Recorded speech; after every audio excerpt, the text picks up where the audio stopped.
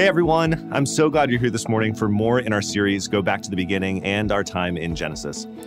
One song we've been singing is a song that proclaims that truth out of Hebrews, that Jesus Christ is the same yesterday and today and forever. I love that reality, that God and Jesus being God are the same and consistent in all we're taking in from Genesis and even leading up to today and all the changing circumstances and experiences we're coming in with. In midst of all that, we gather together to worship God, the constant through it all. And what an incredible truth that is, that while the things around us may be uncertain and shift and disrupt things, even so, God is faithful and constant and sure. He's been the same in the past, he'll be the same today, and he's going to be the same forever. That's who he is and who he always will be. What a sure foundation for us in every season, in every circumstance. Love that you're here. Love that we get to worship God together this morning, and love what he continues to do among us. Let's head over, and then I will see you all in just a bit.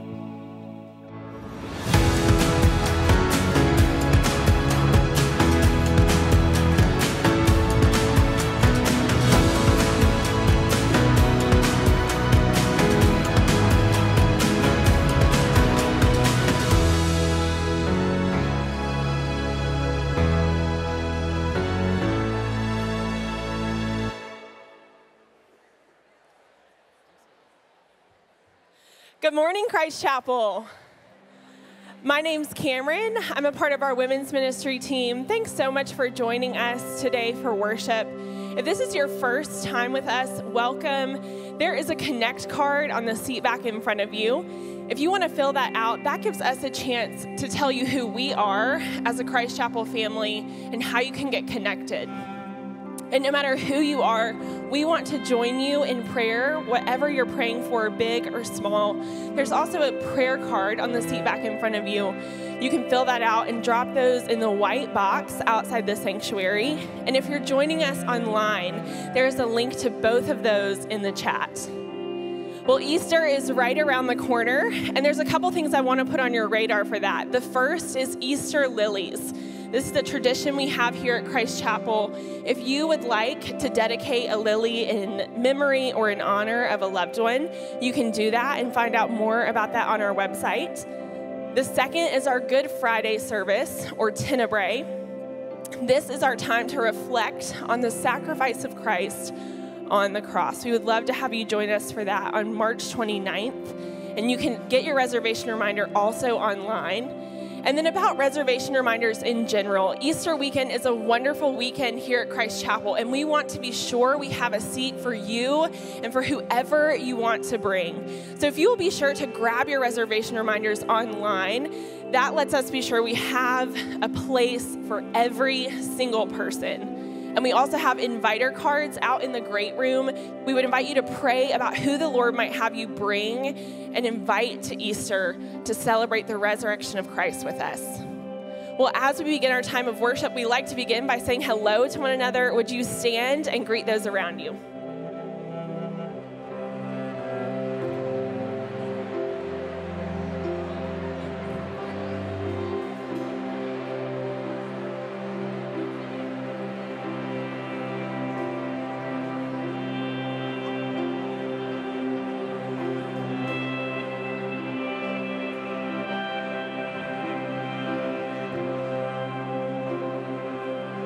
Good morning, Christ Chapel.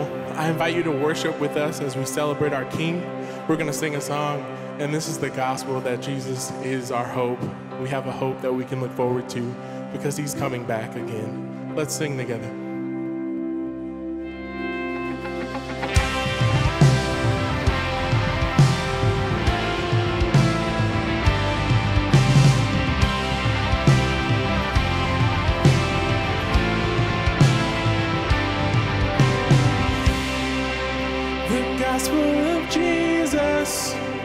It's the hope of the ages, burning brighter and brighter, and standing forever.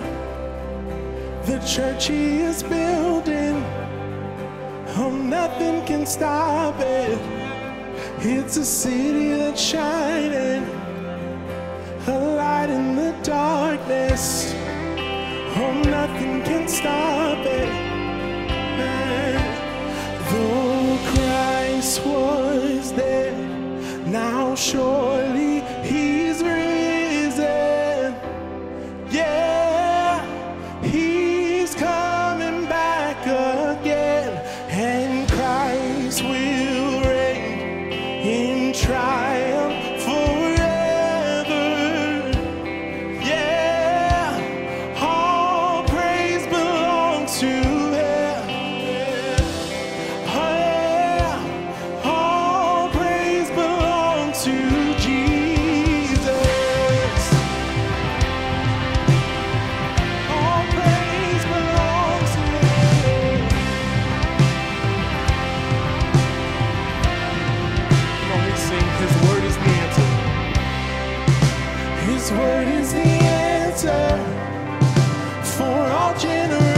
reaches. It will never be tainted. It will never be broken. This is our confession. Yes, this is our conviction. We believe what is written. We believe what you've spoken. Yes, we do. Yes, we do. Yeah. Though Christ was dead, now surely he's risen. Yeah, he's coming back again, and Christ will reign in triumph forever. Yeah, all praise belongs to him. Yeah, all praise belongs to Jesus.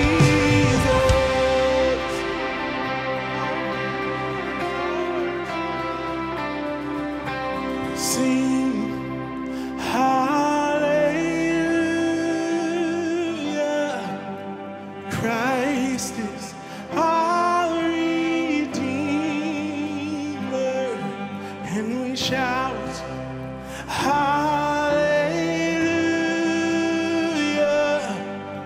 Jesus holds our future. We sing hallelujah. Christ is our Redeemer, and we shout hallelujah. 'Cause Jesus holds our future. Oh, Jesus holds our future.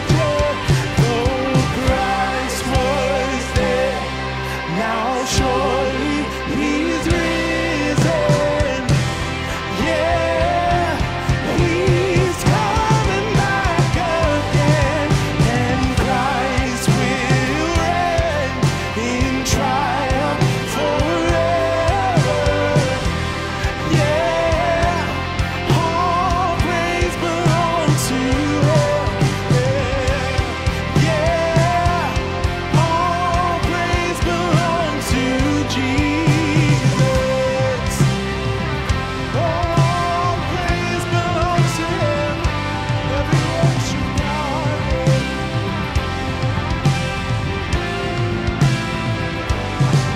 Amen. We celebrate that this morning. Amen, church. How good is it to sing and to celebrate the truth that our God holds the whole universe in his hands, that he holds the future. The mystery of what lies ahead of us is not a mystery to him. And this morning we can sing to him in confidence. And last week we taught a new song called Same God, that personally for me and for my wife and our family has just meant a ton. You know, we each walk in carrying different stories, different journeys, different experiences. And there are moments in life that are so painful, so hard, so uncertain. And we cry out to the Lord because who else can we cry out to? If our help doesn't come from the Lord, who does it come from? And in these moments of faith and desperation, we cry out to a God who has been the same God, consistent, faithful, and true through generation after generation, who before you took your first breath, knew you by name, knew you head to toe. And so this morning as we sing this song, maybe you're singing this song from a mountaintop high, from a moment where you can confidently sing, God, I know that you're good, that you have cared for me. Or maybe you're coming in and today that is a cry of desperation. It is a cry of faith. God, I need you. I need to believe that you still move. Church, don't miss out on the opportunity to do business with God, to meet with him. Let's sing this together in faith.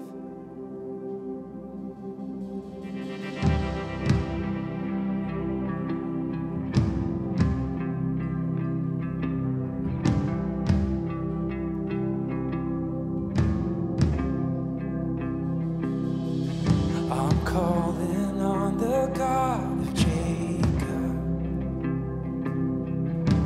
whose love endures through generations.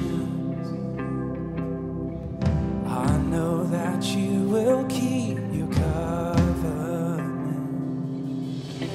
I'm calling on the God of Moses, the one who opened up the ocean.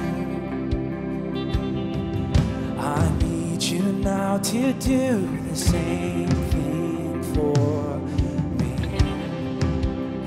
for me, for me. And oh God, my God, I need you. Oh God, my God, I need you now. How I need you now. Oh rock of ages, I'm standing on your faithfulness.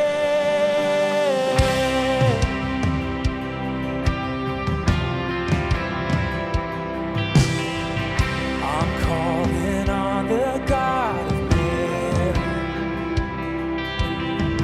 whose favor rests upon the lowly. I know with you all things are possible. I'm calling on the God of David, who made a shepherd boy courageous. I may not face Goliath, but I've got my own giants. Oh God, my God, I need you. Oh God, my God, I need you now.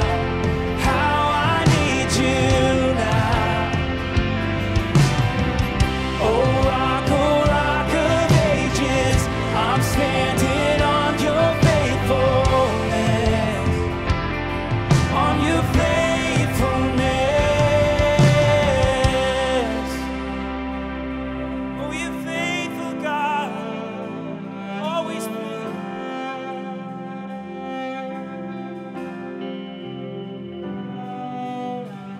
You heard your children, you hear your children. You are the same God. You are the same God. You answered prayers by, and you will answer. You are the same. Let's cry out in faith. You are the same God. You were providing. You are providing. You are the same God. You are the same God. You moved in power, then God moved in power. Now you are the same God. You are the same God. You were a healer, and God, you're a healer now. You are the same God. You are the same God. You are a savior now. You are a savior now. You are the same God. You are the same God. Oh God, my God, I need you. Oh God, my God, I need you now. How I need you now. Oh, we thank you, Jesus. Oh, rock of ages, I'm standing on your faithfulness, on your faithfulness. Oh God, my God, I need you. Oh God, my God, I need you now. How I need you now. Oh, we need you, Jesus.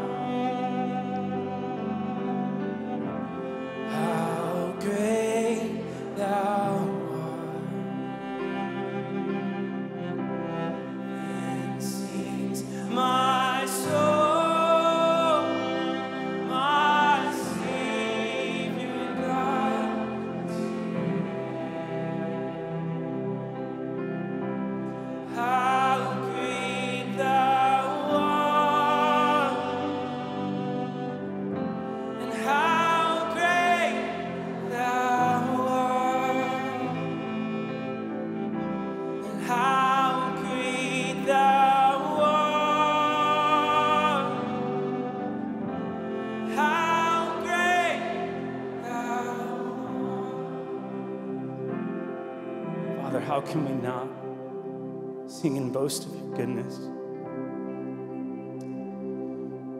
We're so undeserving of the opportunity to sit at your table, to cry out to you, to call out to you, and for you to hear us, for you to move. God, what a gift and privilege it is to sing to you, to know that we're sons and daughters because of the price that your son paid. Father, may we never forget where our help comes from. May our eyes be fixed on you. In the mystery and the uncertainty of all that life has, we can be certain and confident of you, that you hold our future and you're coming back again. In Jesus' name we pray, amen. Church, you can be seated.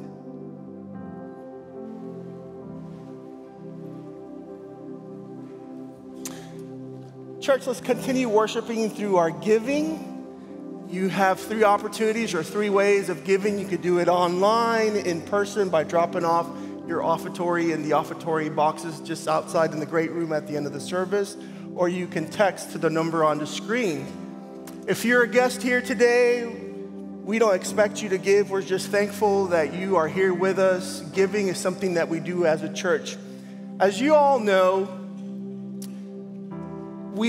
this generation, this culture is doing everything possible to get our kids and kind of steer them away from God and having an opportunity to be transformed by Him. About 400 of y'all throughout all campuses weekly serve and minister to about 1,200 kids, sharing the gospel to them, giving them the opportunity to know who He is. And as a church, our goal is to partner with our parents and help our parents point their kids to Jesus Christ. Your generosity has given the opportunity for us to also minister to our community. And in doing so, we do that through Kids Camp. And about 400 children get the opportunity to hear the gospel and be transformed by Jesus Christ. I want to thank you, church, for allowing this to occur. Registration opens today. Let's go ahead before the Lord in prayer. Thank you, God, that as a church you allow us to give, to build your kingdom, Lord, for the next generation, not just ours, Lord.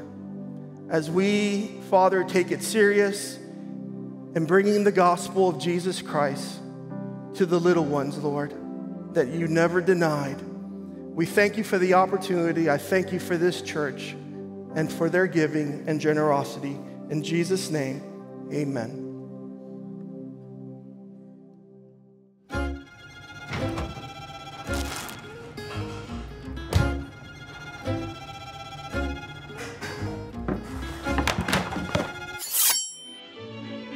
Les amants de Paris couchent sur ma chanson.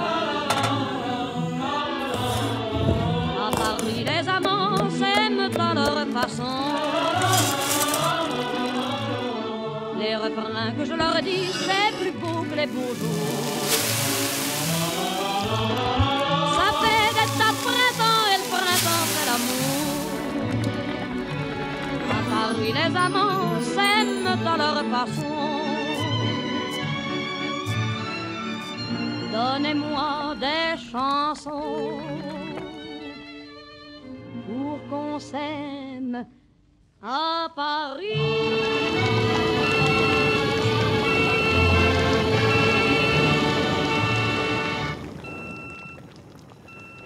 Well, hello, Christ Chapel, and happy March Madness to all of you. We are in March, which is a wonderful time to watch some college basketball. That tournament hasn't started yet, but being March, Easter is at the end of this month, and so I just want to reiterate what you probably heard at the beginning of all the services about Easter. We certainly want you to invite your friends, neighbors, coworkers, anyone. Guys, 8 out of 10 people that you ask or invite to Easter will say yes.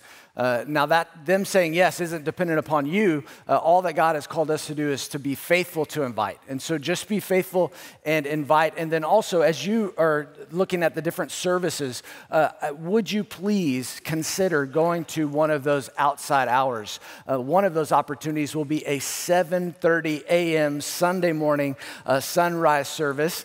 We are doing a 7:30 at every campus this year because we need to, in order to host our community. This is your church, this is your church, but this is also our community. This is our community to host, our community to reach. And so would you consider maybe coming on Saturday? We'll have Saturday services as well. And then we also, as I said, we have Sunday services. Those begin at 7:30 Sunday morning. And actually each campus is going to do something special at that 7:30 service. So as you make considerations for the service that you're going to attend to worship this Easter, just be mindful of the community that we are hoping to host, that when you give up a seat for one of those prime hours, that would be an opportunity for someone to maybe hear the gospel for the first time and respond to Christ in a new way. So Easter is coming. But instead of looking forward, I want to look back quickly, and I want to take you back to the year 1999. I know that sounds like a long time ago,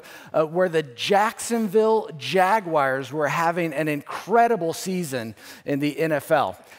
They ended the regular season at 14-2.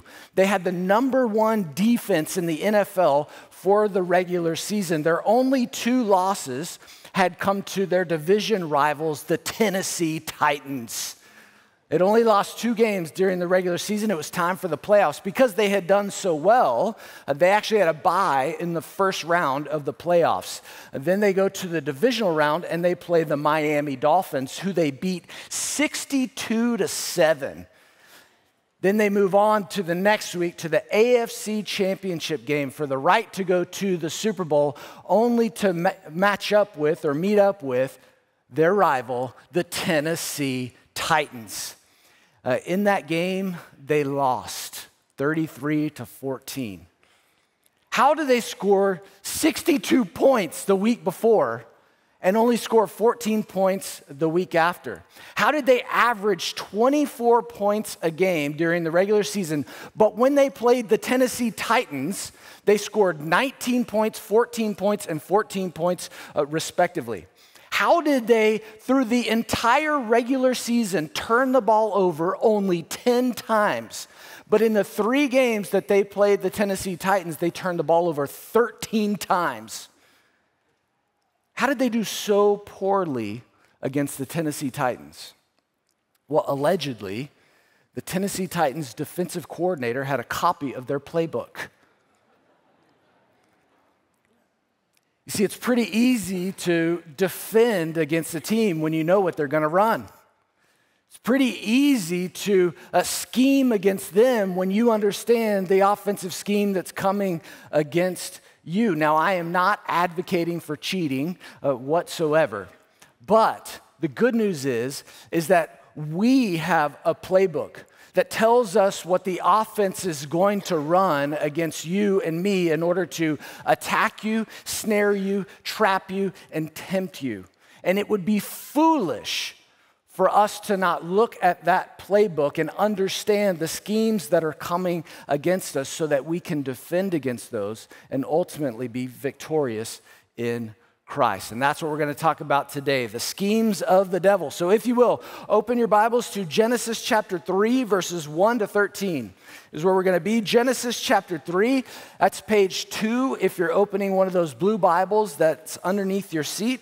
We are going to continue our series, Go Back to the Beginning, today, where we're looking at the way that God created and designed His creation for it to function. When we understand and align ourselves to His design, then that always seems to function a little bit better, because when we're aligned to the designer's intent, things function a lot better. And so we talked about 2 weeks ago, our adversary, the devil, and the devil is the one who led an angelic rebellion of which 1/3 of the angels fell. Those were called demons. 1/3 of the angels fell. That was an angelic rebellion against God. And today, Satan tries to lead a human rebellion against God. But what we're going to do today is look at those schemes. How does he try to lead that rebellion? How does he scheme against you and against me? Because we need to be able to stand against those schemes. In fact, in Ephesians chapter 6, verse 11,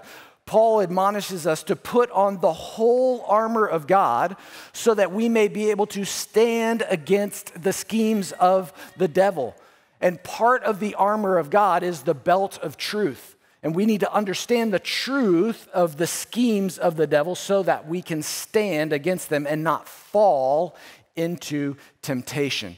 So let's read the play that was run way back in the beginning, because it's a play that Satan continues to run against you and me. So Genesis chapter 3, we're going to go through verse 1 through 13 and just follow along. I want to read it as a whole, please.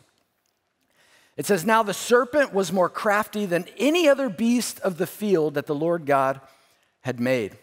And he said to the woman, 'Did God actually say you shall not eat of any tree of the garden?'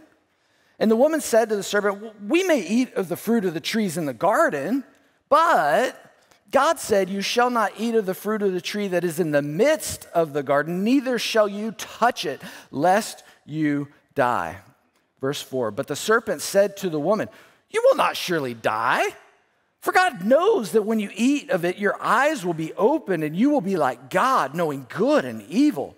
So when the woman saw that the tree was good for food, and that it was a delight to the eyes, and that the tree was to be desired to make one wise, well, she took of its fruit and ate. And she also gave some to her husband who was with her, and he ate. Then the eyes of both were opened, and they knew that they were naked. And they sewed fig leaves together and made themselves loincloths. And they heard the sound of the Lord God walking in the garden in the cool of the day. And the man and his wife hid themselves from the presence of the Lord God among the trees of the garden. But the Lord God called to the man and said to him, 'Where are you?' And he said, 'Well, I heard the sound of you in the garden, and I was afraid, because I was naked and I hid myself.' And he said, 'Who told you that you were naked? Have you eaten of the tree of which I commanded you not to eat?' And the man said, 'Well, the woman whom you gave to be with me, she gave me the fruit of the tree, and I ate.' Then the Lord God said to the woman, 'What is it that you have done?' And the woman said, 'The serpent deceived me, and I ate.'" And we'll stop there for today. May God bless the reading of his word, and may our hearts be open to hear from him. We are going to study the schemes of the devil, and we're going to do it as quickly as we can. And the reason why I want to drill down into this particular scheme is because the schemes of the devil follow a pattern as old as time.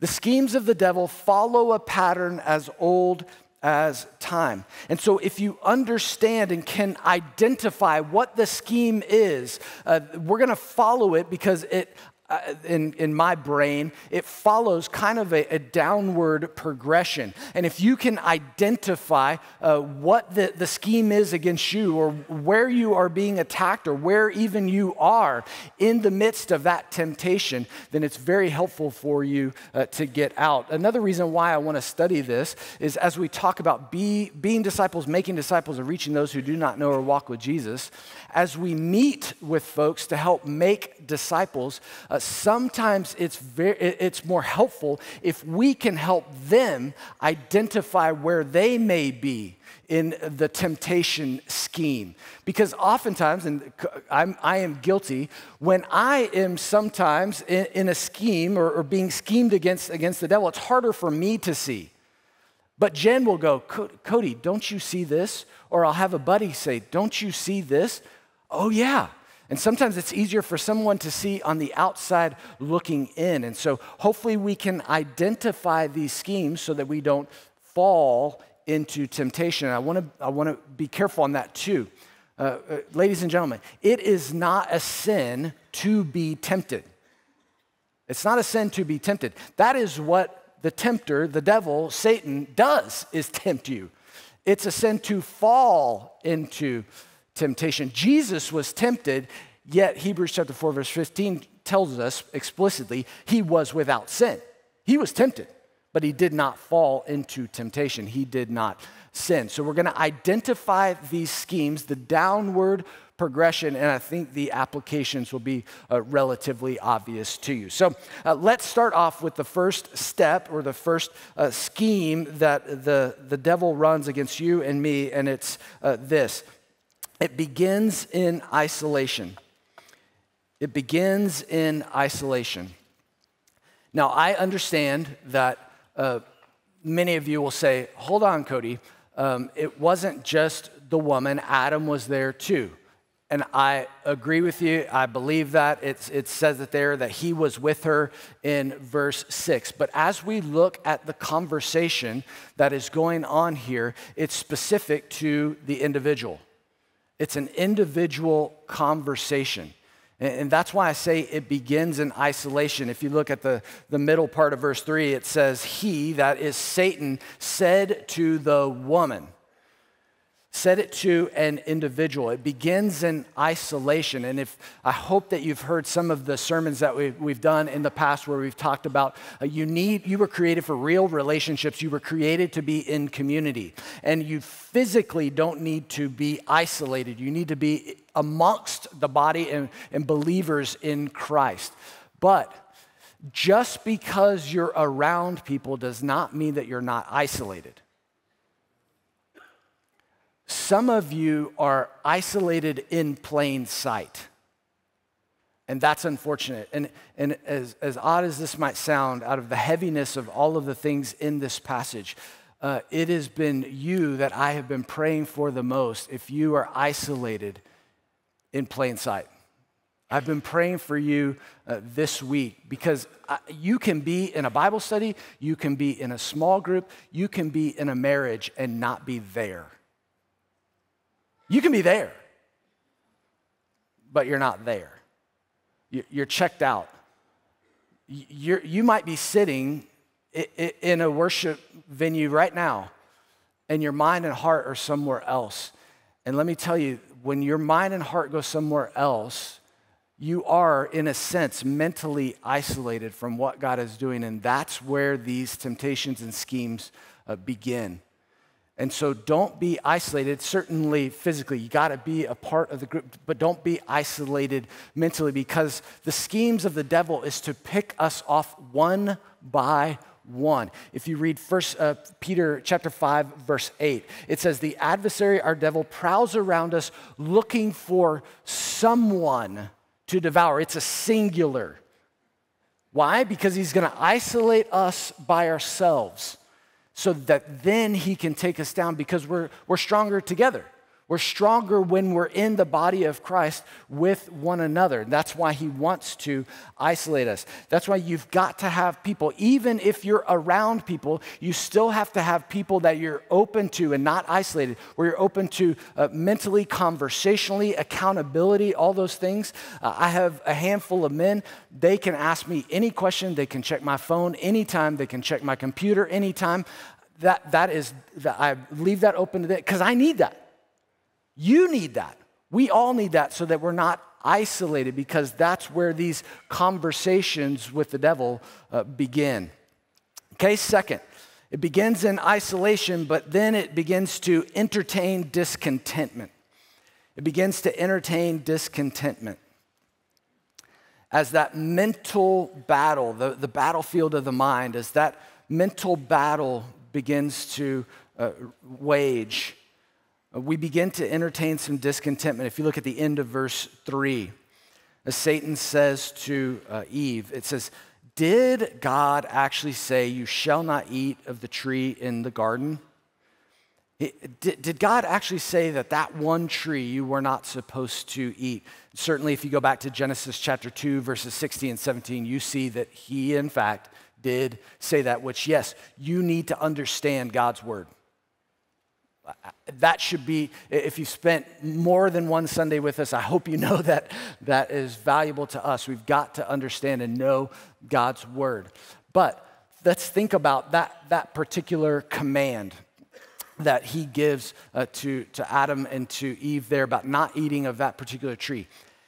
I don't know how big the Garden of Eden was, but it was bigger than your backyard garden. I mean, I don't know if it was the size of Texas, but let me tell you, I know from God's character that he gave them plenty of food to eat. There was plenty for them. So it wasn't about we need food, therefore I had to go to the only tree that had fruit on it. It was all the other food out there looks good too, and there's plenty, but yeah, why did he say that? We begin to entertain some discontentment, although there's nothing that they needed from that tree. And when we begin to think about discontentment, I want us to beware of the ers. Beware of the ers, the ERs. And what I mean by that is beware of falling into this, everything has to be bigger, everything has to be better. Beware of those ers, because when we begin to entertain, I'm not saying you shouldn't strive for some of those things. So it's okay to want something that's better or whatever, or smaller. I don't know. Beware of the ers, okay? But sometimes when we begin to go down that path, it's because we're discontent with what God has already provided. And he's already provided enough. And see, the ers fight against enough. And we need to be careful. This is why Paul tells Timothy that godliness with contentment is great gain. It's in 1 Timothy chapter 6. Godliness with contentment is great gain because we go, you know what? I'm not striving for the always. I'm content with what God has provided. But in the schemes of the devil, we begin to entertain and we begin to mull over those things and ruminate. Yeah, maybe I needed something better than what God has provided. So it begins in isolation, it entertains a discontentment, and then it doubts God's goodness. We begin to doubt God's goodness. Again, they had the entire garden to eat from, but they begin to say, but what about that one tree? What about that one piece of fruit? And Satan comes in, and in verse 5, he begins to present God's character as something that is less than good. Verse 5, it says, "For God knows that when you eat of it, your eyes will be opened, and you will be like God, knowing good and evil." Now, there's so much in this one particular verse, and I'll try to summarize here. But first, Satan is tempting Adam and Eve with the same temptation that befell him. What did Satan want? He wanted to be like God. And if you need to go back to Jonathan's sermon a couple weeks ago, where know your enemy, if you want a more in-depth study of Satan. But that was the temptation he fell to.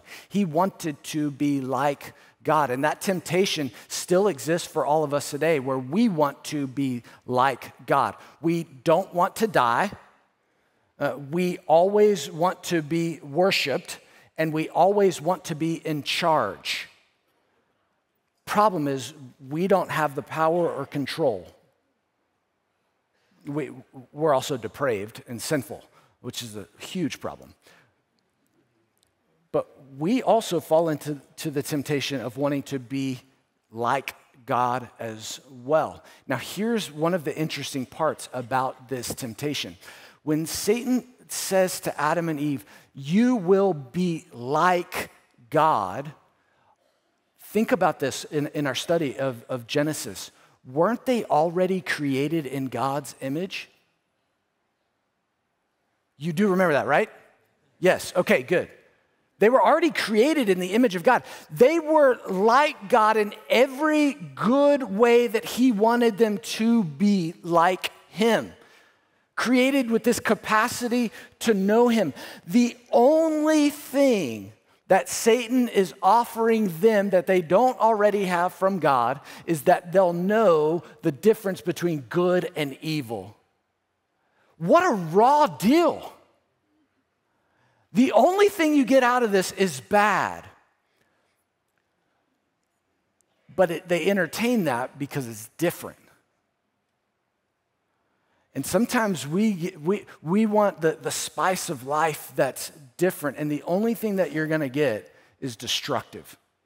There's a contrast going on here in Genesis chapter 3 with Genesis 1 and 2 in the way that everything when God spoke came into order and was beautiful and was great and was good. Now when Satan speaks, it goes to destruction and death. Beware of entertaining discontentment and doubting God's goodness. Okay? You begin to doubt God. You entertain discontentment, then you doubt God's goodness. And oh, by the way, just because God restricts things from you doesn't mean that he's not good. See, what he wants them to think is God is holding out on me. And no, God is not holding out on you. God is holding these bad things back from you.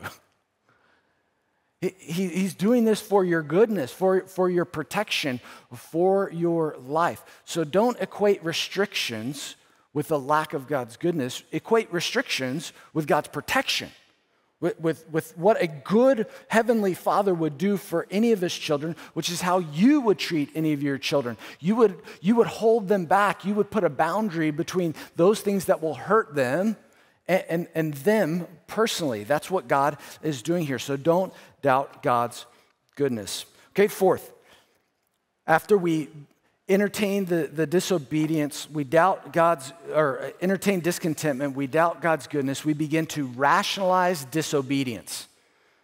We begin to rationalize disobedience. You are on the wrong path when you begin to think that sin makes sense. When you begin to think that sin makes sense, you're on the wrong path and you're far down the path. This is one of the reasons why I brought up earlier. Sometimes it's easier for someone on the outside to look in and go, hey, Cody, this is not good. You're going down the wrong path, because sometimes when we follow this path and we get so far down it in this downward spiral, we begin to go, I think it kind of makes sense, right? No, it doesn't. Look at verses 6a. The first part of verse 6. So when the woman saw that the tree was good for food, and that it was a delight to the eyes, and that the tree was to be desired to make one wise, she took of its fruit and ate. Now, many people have tried to theorize and pontificate as to what this particular fruit was. Oftentimes, the icon is usually the apple. It might have been a fig because they're covering up themselves with fig leaves. I don't think it was either of those. I think I know what kind of fruit was on that tree, and it was this.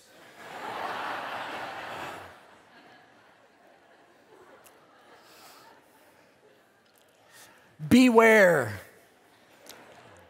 Beware. I'm telling you, I cannot resist. I confess. I had some of those last night. And here's the problem. A buddy of mine gave me a party pack. Super dangerous. But I rationalize it every time. Every time I rationalize it, I go, you know what? I'm just going to have a few. Never can I only have a few. I do not know what it is in my brain, but I eat until I'm sick of those things.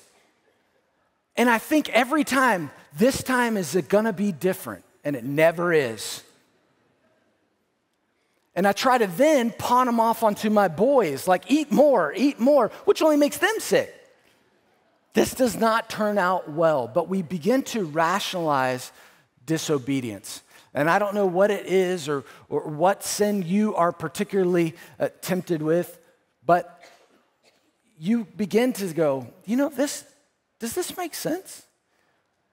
You know, when we talk about what Eve was thinking here, and when it describes what she was thinking, it breaks down into some very Monday morning practical ways, meaning the first was that it was practical.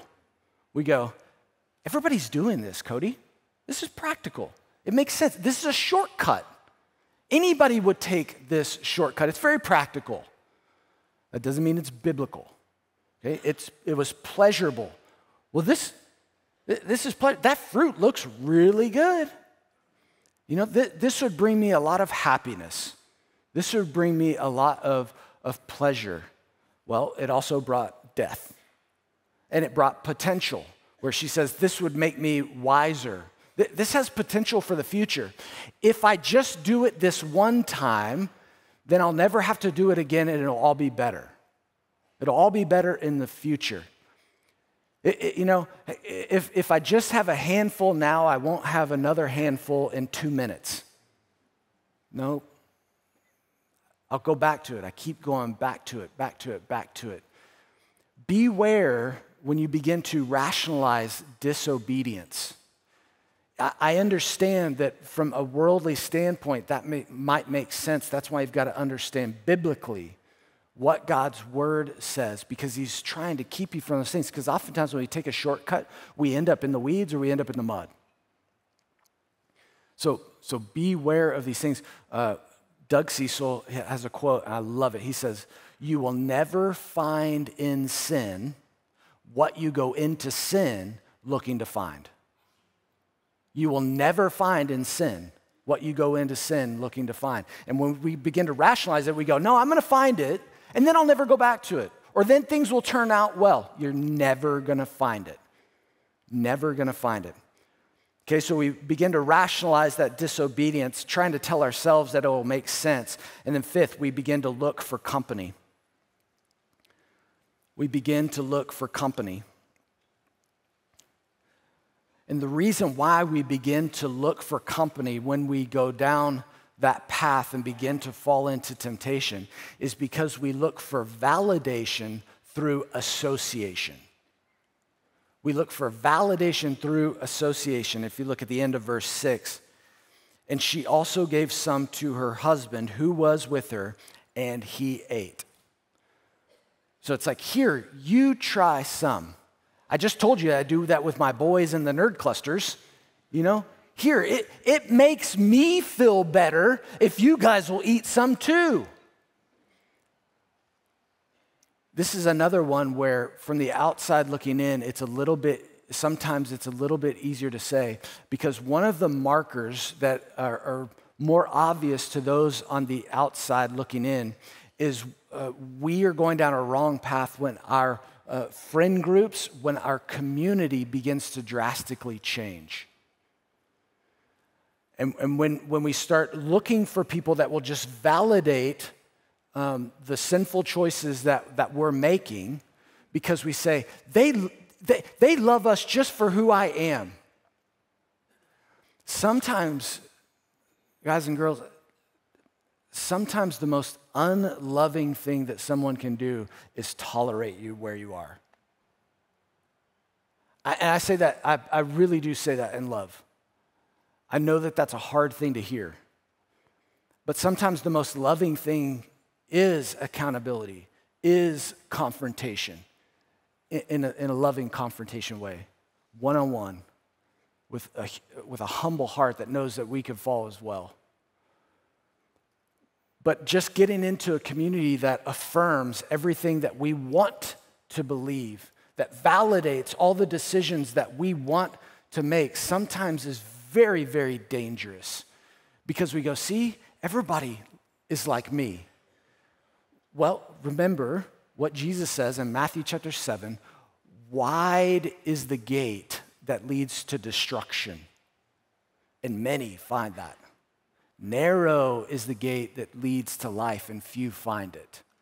So let's be careful about the community that we keep, and understanding that we need to reach the 800,000 in our own backyard who do not know or walk with Jesus. Yes, I'm not saying that you can't be friends with people that aren't believers. I'm not saying any of those things. What I'm saying is, where are you getting your wisdom and accountability from? Where is that true community where you're not isolated, where you're saying, here's open heart, here's open mind, speak into my life with humility, but also with biblical wisdom. So we begin to look for company. Then we begin to shift blame. We begin to shift blame. you look at verses 12 and 13, it says, the man said, the woman whom you gave to be with me, she's the one that gave me the fruit of the tree, and I ate. Then the Lord God then looks to the woman, what is it that you've done? And the woman said, well, don't look at me. The serpent deceived me, and I ate. Begin to blame shift. And it's not my fault, it's their fault. This is one of the reasons why biblical confession is so important, because we're coming before the Lord and going, yeah, I did it. It's me. See, this is where we get the punchline of the joke, the devil made me do it. The devil didn't make Adam or Eve do anything. Just presented it on a silver platter. And they took and they ate themselves. And here's the most dangerous blame shifting that's going to go on if you are being tempted in this way. And it's not that you begin to blame someone else for your sin, but what Satan wants to do is he wants you to blame God. God, you're the one that put that tree here. You're the one that put that substance there. You're the one that put that person there. You're the one that put that X, Y, and Z there, that opportunity there. God, it's your fault. That's what Satan wants to tell you. And he wants you to buy in and believe and shift that blame to him. But here's two things that you need to remember. 1 Corinthians chapter 10, verse 13 says that whenever we're tempted, that God always provides a way of escape. Always. And second, you need to also remember that God never tempts anyone. That's James chapter 1. God never tempts anyone. God is not tempting you. And I've heard that before in my past where people have tried to, this is rationalizing disobedience here, where people have tried to tell me, Cody, when I'm in the midst of that temptation, it just makes my faith stronger. That is foolish. That is foolish to stay in that temptation. That's why I want to outline this scheme for you, because it would be foolish to stay in that. It's wise to run away from, to flee from sin or temptation so that you don't fall into temptation. So it shifts blame, and then finally, it ultimately causes division. Causes division. This causes division amongst us as individuals, but also between us and God. Verse 7 and 8. Then the eyes of both were opened, and they knew that they were naked. Now hold on. Were they naked before? Yes. Yeah, the end of chapter 2, they were naked, but they were unashamed. The only thing they get out of this deal is shame. That's it. Shame. And because they're ashamed, they sewed fig leaves together and made themselves loincloths, covering up their most private, intimate parts. And they heard the sound of the Lord God walking in the garden in the cool of the day, and the man and his wife hid themselves from the presence of the Lord among the trees of the garden. They gain shame and they begin to cover themselves up, not wanting to be known or exposed or anything like that. And we do the same today. They're just proverbial masks that people put on to say, I'm fine. I've got a fig leaf. I'm good. And what God wants is for us to not have shame because we're in Christ. He wants us to relate to him, and he wants us to relate to one another, which is why the good news in all of this is that the God of all ages has a pattern of pursuing us time and time again. The God of all ages has a pattern of pursuing us time and time again. Don't miss the active initiator, rescuer, savior is God himself, who comes looking for his own. In verse 9, but the Lord God called to the man and said to him, where are you? There's three questions that God asks in here. Where are you? Who told you? And what did you do? Now let me ask you a rhetorical question. Does God know the answers to all of those questions? Of course he does. So why is he asking them? Because he just wants them to confess and to come clean and say, yeah, I'm sorry. I did. I believed the lie. I rationalized it, And I wanted to shift the blame, but you know what? Honestly, I did. Please forgive me. And he jumps in to forgive, always. That's the nature and character of God. That's what we see. Jesus' stated explicit purpose in Luke chapter 19, verse 10 was to seek and to save the lost. That's the whole reason why he came. He just wanted to seek after those that were trying to hide, that were saying, I don't want to be seen. What I got is too bad. What I've done is too bad. And he goes, come on, where are you? Who told you that? Don't believe them. Don't believe, they don't have your best interest in mind, I promise. Believe me, what did you do? I can restore it. I can redeem it. How? It's through sacrifice. It's through sacrifice. And that's what eventually happens here. Is through the shedding of blood, there's forgiveness of sins and sacrifice that is made. And that's what we're going to celebrate together as a Christ Chapel family. Is we're going to take communion together at all of our venues, because it's only there that we're invited back into fellowship where the Lord made a sacrifice for us when he paid the penalty for our sins. And it's time for us to confess and to come clean and to stop hiding and to not be in isolation, but to come to the table with our brothers and sisters and come to the table with the Lord. So let me pray for us. God, we thank you that you make us aware of these schemes so that we don't fall into temptation. But even when we do, Lord, I thank you that you've made a way for us to come back into a right relationship with you, that you tell us, Lord, that if we will confess our sins, that you are faithful and just. Faithful because you do it time and time again, but also just to forgive us of our sins because you paid the penalty in full, completely sufficient payment for our sins through your Son, Jesus Christ's sacrifice. But you're faithful and just to cleanse us from our sins and cleanse us from all unrighteousness. Thank you that we get to come to the table with joy. Thank you that we get to come to the table with hope. Thank you that we get to come to the table together. We get to come to the table with you. And it's only through Jesus' name that we pray. Amen. I think that's an incredible message. And as Cody said, we're here to celebrate. And so as we come before the Lord's table with a spirit of worship, because that's what it is, thanking God for what he's done in our lives, I think about Cody's last point in his sermon that God, the God of all ages, has a pattern of pursuing us. Thank God for that. Thank God for that. I'm reminded of what Hebrews chapter 10 says, that he sanctified us through the offering of the body of Christ once and for all. I hope you know what that means, that once and for all. He died for our sins once and for all. How great is that? And even continue saying, Christ had offered for all time a single sacrifice for sins. He sat down at the right hand of God. In other words, that was a mic drop right there. It wasn't like the priest who had to continue to sacrifice. Christ did it once and for all for our sins, past, present, and future. It's a great time to celebrate the Lord's communion.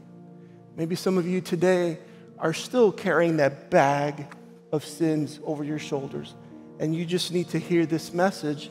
He died for you, and when you said yes to him, it meant that your past and your present and your future was taken care of on the cross through the work of Christ. And we are so thankful for the opportunity. So as we come to the Lord's table to get together, we remember how he has reconciled us to God because of the work of Christ.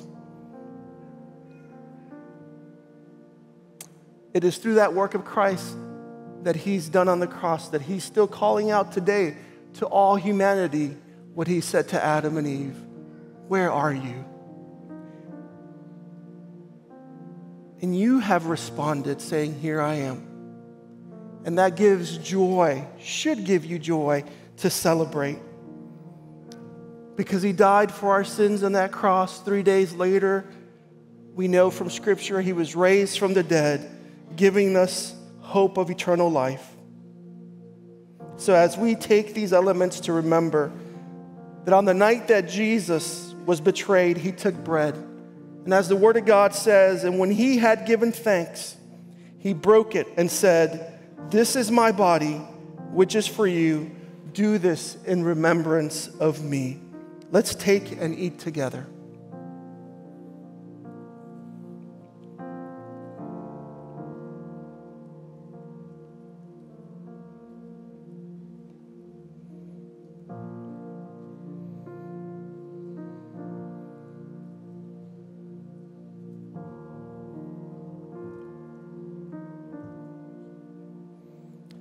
In the same way, he also took the cup after supper, saying, "This cup is the new covenant in my blood. Do this as often as you drink it in remembrance of me. For as often as you eat this bread and drink this cup, you proclaim the Lord's death until he comes." Let us take it together.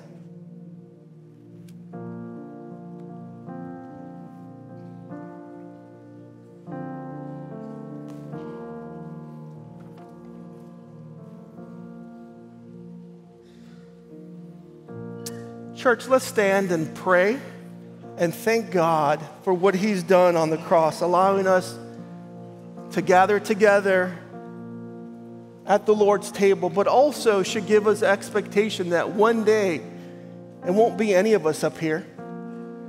One day we'll be with him. He'll be doing this with all of us. And so it should give us expectations of what he's done and what we should look forward to. God, we thank you. We come before you. We thank you for what you've done on the cross. We thank you that you continue to pursue us. We thank you for the hope you've given us and courage to trust you as you continue to work in our lives. We pray this in Jesus' name. Amen.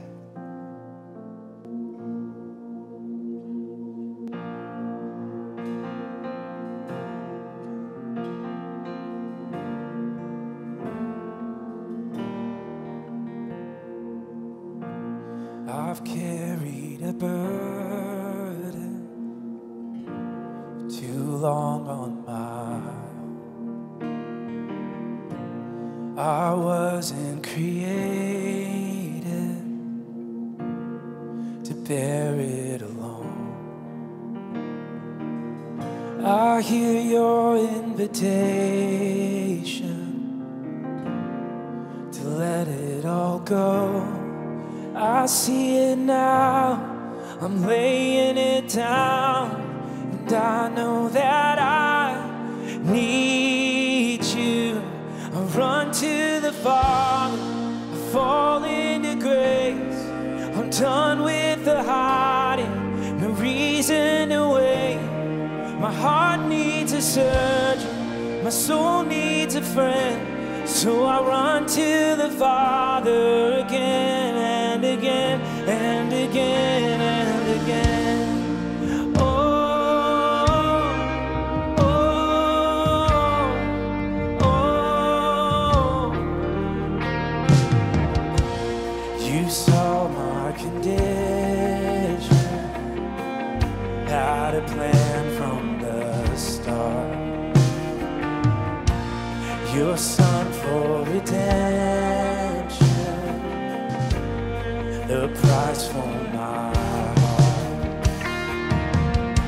And I don't have a complex for that kind of love. I don't understand, I can't comprehend. All I know is I need you. I run to the Father, I fall into grace. I'm done with the hiding, no reason to wait. My heart needs a surgeon, my soul needs a friend. So I run to the Father.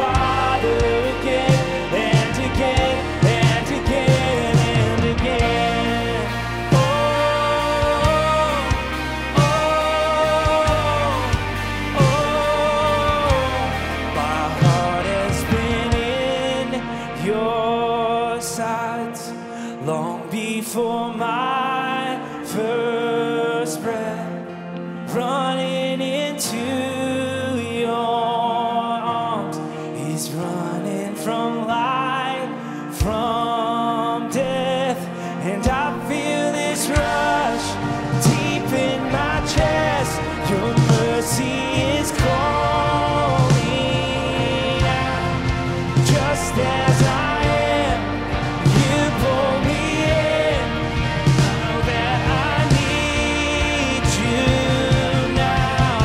I run to the Father, I fall into grace. I'm done with the hiding, no reason to wait. My heart found a surgeon, my soul found a friend. So I run to the Father again and again. I run to the Father, I fall into grace. Done with the hiding, no reason to wait. My heart found a surgeon, my soul found a friend. So I run to the Father again and again and again and again. Oh, come to the altar. The Father's arms are open wide. Forgiveness was bought with the precious blood of Jesus Christ.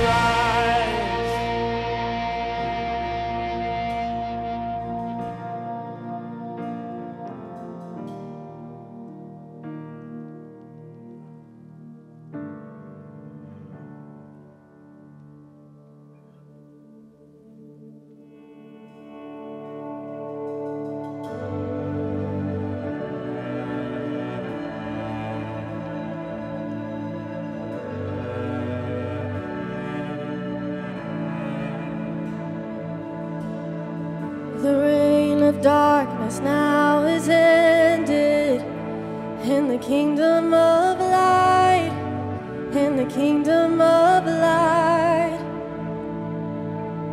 Forever under your dominion, you're the king of my life, you're the king of my life. You reign above it all, you reign above it all, over the universe and over every heart. There is no higher name. Jesus, you reign above it all. And on the cross the work was finished. God, you poured out your life just to give us new life. Now from the lips of the forgiven, hear an anthem arise, 'cause Jesus, you're alive. Oh, you reign above it all, you reign above it all, over the universe and over every heart. There is no higher name. Jesus, you reign above it all. Let all of heaven and the earth erupt in song. Sing hallelujah to the everlasting one. There is no higher name. Jesus, you reign above it all. You reign above it all. You sent the darkness running out of an empty grave. Now seated alone in glory, enthroned on the highest praise. You sent the darkness running out of an empty grave. Now seated alone in glory, enthroned on the highest praise. You sent the darkness running out of an empty grave. Now seated alone in glory, enthroned on the highest praise.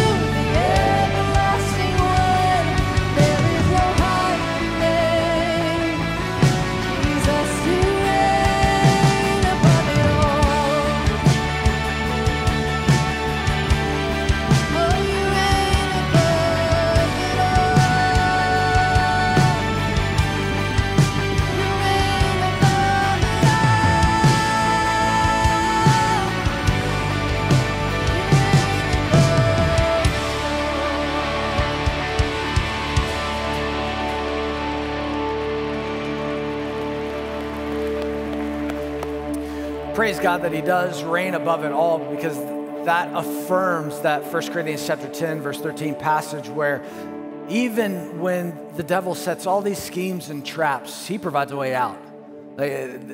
Those aren't any match for him. And so, man, if you're a guest, thank you so much for choosing to spend a part of your weekend with us. Certainly glad that you chose to do so. These are wonderful folks you're sitting around who want to encourage you in your walk with Christ. And if you want some concrete steps about things you can do to begin to meet them, to get more involved, et cetera, please go out to the great room. You'll see a screen that looks like that and a person that can answer any questions you have and give you some practical next steps. Also, if anyone in here needs prayer for anything, we would love to be able to pray for you. We'll have some folks down front here. Maybe you've never walked with Jesus and you want to know this God that has been pursuing you, and there's a stirring in you.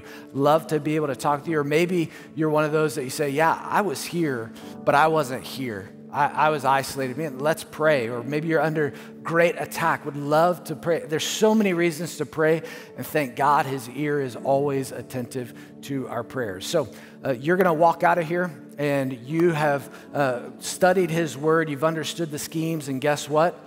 The attack's going to come tomorrow. The offensive scheme is going to get run on you. So tomorrow, remember, you've got to wake up. You've got to put on the full armor of God so that you can guard against the devil's schemes, okay? Christ Chapel, we love you. We'll see you next week. Bye.